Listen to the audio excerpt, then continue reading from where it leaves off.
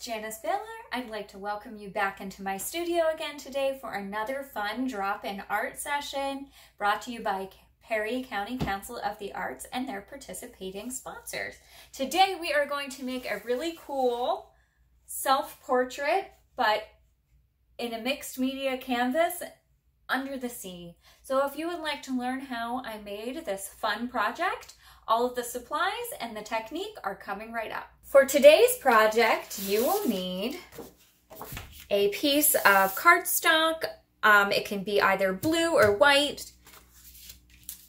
You'll need a photograph of yourself, preferably face front and sort of large. Or if you do not have a photograph of yourself, you could use a clipping from a magazine and just get a large face, perhaps from like a hair or makeup ad. A larger piece of colorful cardstock and a straw with a bendy elbow that would match it. A piece of plastic, mine's old packaging, or you could use plastic wrap, glue, scissors, colorful papers. You may want a pencil or a gel pen, and you'll need some selection of blue and white paints and a paintbrush. So to get started, we're going to paint an ocean background since we are going to be snorkeling in this picture. So I'm going to use my brush and just kind of freehand paint some ocean waves. So I am going to try to do it upside down, but I don't know how that's going to go. So just kind of go across, and then to make the wave, just make like some swirls. You know how the ocean kind of swirls and curls, and I'm just having fun with it and blending some of the colors together, making some waves under the ocean and around. And I think if you use the blue paper, then you don't have to worry so much about covering all of the background with the paint. Or you could just draw in some waves too. And then I'm going to use the depth, little blue for darker blue to add a little depth to my ocean down here at the bottom. And I'm going to blend it into my lighter blue. And that's just giving a lot of interest to my background. I'm just going to swirl it down here to the bottom of my paper. Come up here to these that I did and kind of do the same thing. Just sort of swirl the colors together and let them mix and create that interest in the background.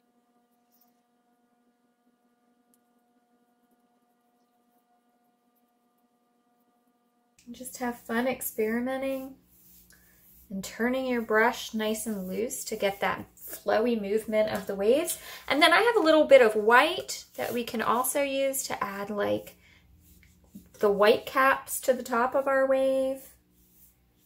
If you would like to add additional highlighting, you can do that.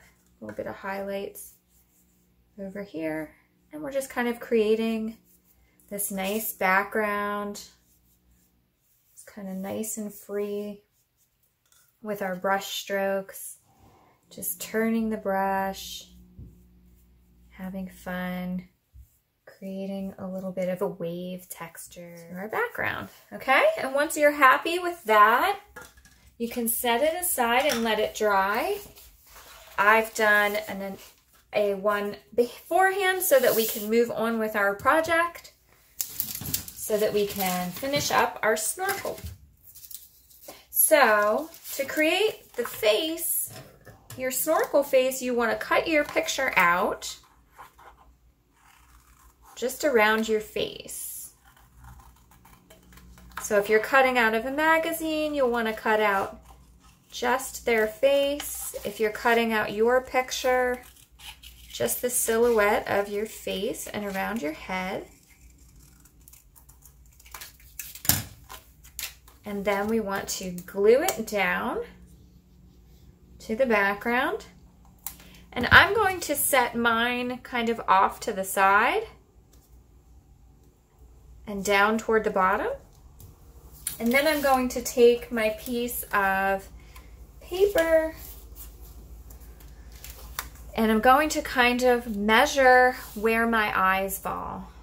And they're about like here to the bottom of the page. And then I'm going to make an oval, and then I'm going to cut also the inside of my oval out.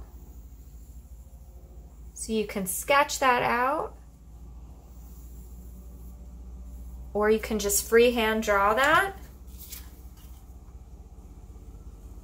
or you can just cut it. And I'm just going to go up in the center like it would be over my nose maybe. And then to cut out the center, I'm just going to fold it in half and not pinch it, but just lightly fold it so I can get into the center. And then cut that little interior oval out as well.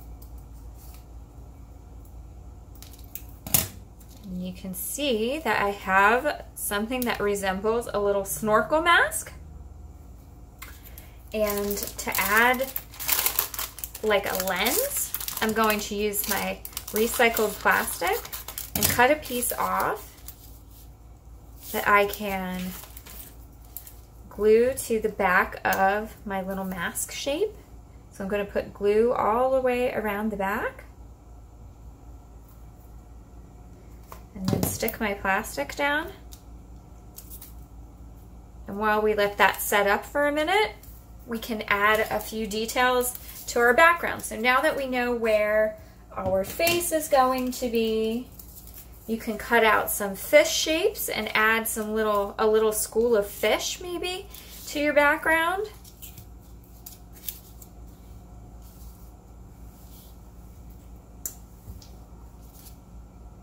So I have these cut out of some fun swirly paper I made before, but you can use just plain paper.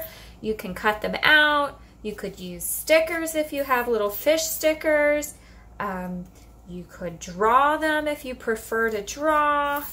Anything you would like to just add some little fun things that you might be looking at in the ocean. And you can add additional details if you want with maybe you have a little white pen, a gel pen. You could add some bubbles floating by from your fish swimming.